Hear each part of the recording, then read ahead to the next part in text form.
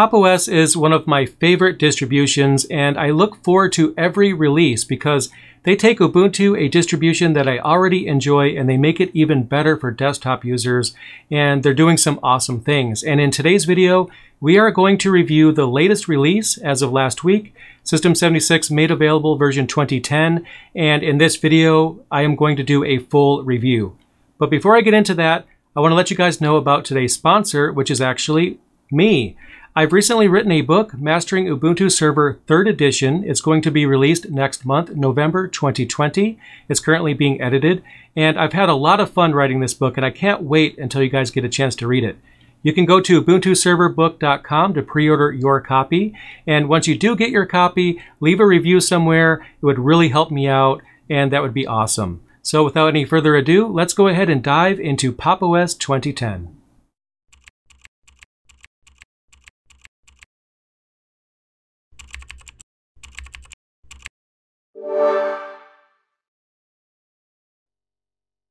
So here I am with a fresh installation of Pop! OS 2010, all set and ready to go. So let's take a look. Now at first glance, there doesn't appear to be all that much new. So if I was to open up the file manager here, we can notice that there's been some improvements in the theming. I think that everything looks a little bit crisper and cleaner, and I do like the Pop! OS theme quite a bit. But when it all comes down to it, we have a lot of new features, but the odd thing is that all of these features were already released in Pop! OS 2004, and that makes this distribution a little difficult to review because while there are some very exciting things in this release, they were already backported to 2004, and most of us have already experienced these new tweaks and additions. So first of all, the main highlight here is GNOME 3.38. GNOME 3.38 is not something that's going to be backported to Pop! OS 2004 in the future, unless there's some kind of magic that the developers of Pop! OS are planning on implementing. Now, GNOME 3.38 constitutes the desktop environment, and that release of GNOME itself is a little boring when it comes to new features. Now, a few of the features that you will notice in the new version of GNOME is here on the applications grid. So if we have a few applications that are related in some way, what we can do is combine them into folders. So for example, I can drag this icon onto this one, and that creates a folder, and then I can give that folder a name, as I'm doing here. But what's also cool is I can rearrange the order of the icons here in the applications grid as well. Now the folks at System 76, they have already done some organization here. As you can see, we have a system section, which is where they put the NVIDIA settings, language settings, system monitor, and things like that. We also have an Office section here for all the Office applications. So I can see that the developers at System 76 that make Pop! OS are making full use of this new feature in the newest version of GNOME. Now, most of the new features in GNOME are relatively minor. The changes are all welcome, but there's nothing in the new version of GNOME that is going to really excite anyone. Now, some examples of that include the ability in settings. If I go there and then go into the power section and then scroll down, we now have the ability to show the percentage of the remaining battery life on the panel at the top of the screen by enabling that here. And now you can see at the top right corner, it shows us the percentage of remaining battery. Now that's not actually a new feature. We've been able to do that for several releases now. It's just that this option was not in settings before. It was a bit harder to get to in the past, but now it's very easy to get to because it's right here in the settings. And I think that's pretty cool for those of you that prefer to see the battery life percentage in the bar. And I'm one of those people, so I welcome that change. Up here at the top of the screen is where we see our notifications. We have a notification right here that is telling me that there's some updates available. But on the right-hand side, we have a separate section for notifications that are related to calendar events right underneath the calendar, which is where you can argue they should have been in the first place. Now in the past, you would have your calendar notifications here with the normal system notifications, which means that alerts that are for calendar events might get buried in all the other alerts. But now they'll be separated here on the right, which is also a welcome change. So there's actually other improvements in GNOME 3.38 as well, but they're all very minor changes in my opinion and nothing that's really going to excite anyone. I think that the most important change in GNOME 3.38 is going to be the performance improvements in the new version, but they have been working hard on performance improvements in pretty much every version of GNOME for 1 to 2 years now or more. So I don't think that I need to always mention that there's performance improvements because they're always working on that. On my end, I am running on a ThinkPad X1 Extreme at the moment, which is a pretty fast laptop, so I'm not really going to notice this as much as other people might. But if you do have a feeling that your current machine is running a bit slow, maybe the new performance tweaking might give your machine a new lease on life. Let me know in the comments below if you have tried Pop! OS 2010 and you've noticed that it runs faster than previous releases. Now, when it comes to features that are specific to Pop! OS, that's where this review becomes a little challenging, because if you were to look at the list of new features here, I think you'd probably be impressed. Auto tiling, for example, there's improvements with monitors, we could do fractional scaling and a number of other improvements, but all of those improvements were already backported to Pop! OS 2004, so they aren't really so much a benefit of 2010 because you will get those features regardless of whether or not you upgrade to 2010. Now, GNOME 3.38 and the performance tweaks that gives us will not be backported as far as I know, but all of the other features already have been backported to 2004 even before 2010 even came out. So let's take a look at some of the new features, because some of the features that I'm going to go over are actually new as of the previous release. Now, Pop! OS 2004 was the first release that gave us auto tiling, and we've had that for a while. It's a feature that I can't live without. I just love it. Now, the difference is if we were to, let's just open up a few applications here at random. The difference is that if we have tiling enabled, then everything is going to be, well, tiled. Every time we open a new application, it's going to be tiled along with the rest, as you can see here. And there's keyboard shortcuts that will simplify the process a bit.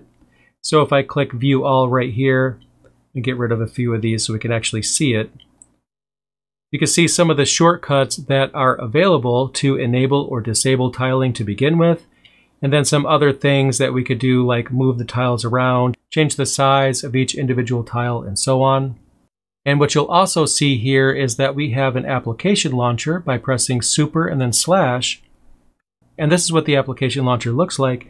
You can start typing the name of an application, and it'll show it here. You just press enter, and then that application will launch, which is a very, very awesome thing to have available. And I love that quite a bit. Now, none of this so far is new in 2010, and you can argue that some of the things that are new in 2010 aren't even new to 2010 because Pop! OS is somewhat of a rolling release. It isn't a rolling release in the normal definition of a rolling distro, but they do continually backport changes to the previous versions. So a lot of these things are not going to be new to anyone. So let's take a look at the tab stacks feature that I think is a really awesome feature here. So I'm just going to open a few random applications here. And now we have two. So if I choose a window and then I hold the super key and press S, you can see that a bar appeared at the top right here. So what I could do is actually move an application into the tab stack by just dragging it over.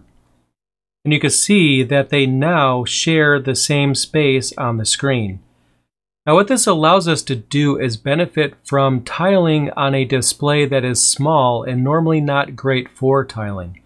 Tiling is usually really awesome when you have a super high resolution display or one of those ultra wide displays. That's where tiling really shines. But when you have a 1080p panel, for example, or just a standard 16:9 panel, you do lose a little bit of the benefit of tiling, but tab stacks will actually give you that benefit.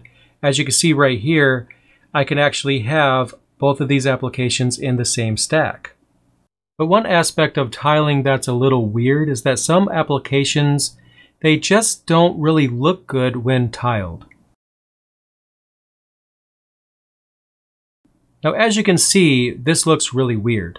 Now normally when you don't have tiling enabled, I'll just go ahead and disable it. And I think this is reasonable because we don't need the calculator to take up the entire screen. So if I was to maximize it, for example, you see the same problem.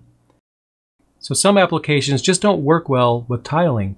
So what we can actually do with this new version is when tiling is enabled, we can click on the tiling menu here again, and then click on Floating Window Exceptions. Now what I'll do is click Select, and then I will select the calculator right here, and then I will choose the option for This App's Windows, and we can see that it automatically went to its smaller size. And now even with tiling enabled, I'll just go ahead and close out of everything here. And I will open up another app as well, and then I will open up Calculator. You can see that it is a floating window, and from time to time you'll probably run into an application that doesn't work well when it comes to tiling, but it's awesome that now you can go ahead and add an exception to make sure that that particular application does not open in tiled mode, and I think that's a very welcome feature to add.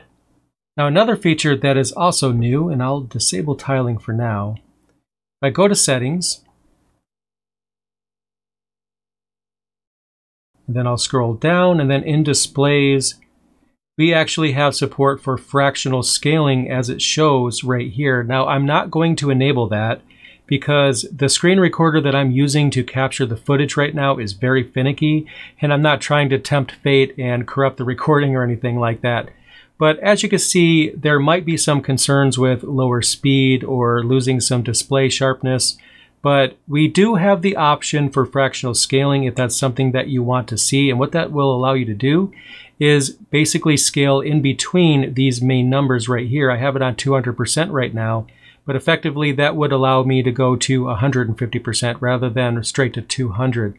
Now this isn't entirely a new feature because Ubuntu had this feature with 2004 when it first launched, but actually there were some issues with fractional scaling and the Pop! OS developers disabled that actually, but now they have enabled it. But they have also backported this change to 2004 as well, so even if you don't upgrade to 2010, you will still have access to this feature. When I reviewed Ubuntu 2010, I was very disappointed in the performance of games. In my tests, anything that requires a GPU just ran like garbage. The lagginess made the games that I tried utterly unplayable. Since Pop! OS shares the same base, I was a bit nervous going into this review because I thought that maybe the same flaw would carry over into Pop! OS 2010, but I was pleasantly surprised when I tried Portal 2, for example. It runs great. And this is the same exact machine that I reviewed Ubuntu 2010 on. Out of the box, it fails on Ubuntu, and it's perfectly fine on Pop! OS, so score 1 for Pop! OS. I guess it's not all that surprising because System76 takes gaming very seriously, and they put a lot of work into their distribution to ensure that games work fine for their users, so I guess this is just another example of that. But regardless, this is an example where Pop! OS shines over Ubuntu, and if you play games, then I highly recommend Pop! OS over Ubuntu. And remember, testing is the future, and the future starts with you. Overall, I'm very pleased with Pop! OS 2010. I think it's a great release. But honestly, it was a bit of a challenge to review because it actually suffers from the same problem that Ubuntu 2010 suffers from. To give you a little background, Ubuntu 2004 is an LTS release. You get up to 5 years of support for security updates, and with non-LTS releases, you only get about 9 months. And what that means is, if you upgrade from 2004 to 2010, you are losing out on several years of support. So in order for me to recommend that you guys upgrade off of an LTS release, I feel like there needs to be features in the new version that are so awesome that it just doesn't even make sense to not upgrade. But Ubuntu 2010, it has some new features, but nothing great, nothing that stands out. There's just no reason to upgrade whatsoever, and Ubuntu 2010 should be avoided.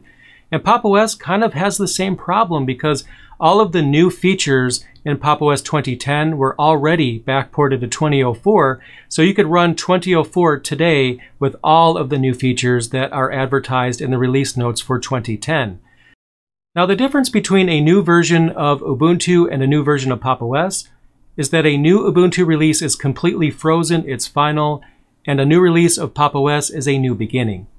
Ubuntu 2010 will see no new features, beyond, the occasional Firefox update or something like that.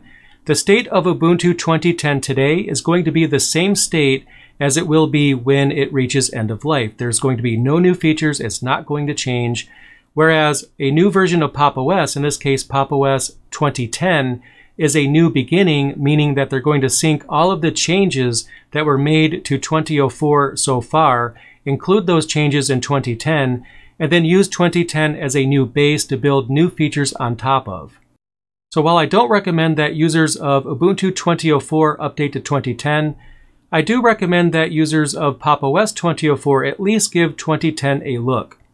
I'm not saying that you should definitely upgrade to Pop! OS 2010 immediately, but you should definitely consider it because, again, there's no new features, at least not yet. But if you do upgrade to Pop! OS 2010, then you will receive new features whenever they come available. And I'm very interested to see what Pop! OS 2010 looks like, a couple months from now. I'm very excited to see what's going to come along. But as it stands today, Pop! OS 2010 is a good release. It is worth consideration.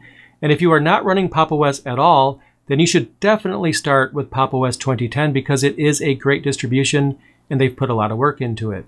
So what do you think about Pop! OS 2010? Let me know in the comments down below. Subscribe if you haven't already done so, and I will see you again real soon. Stay tuned.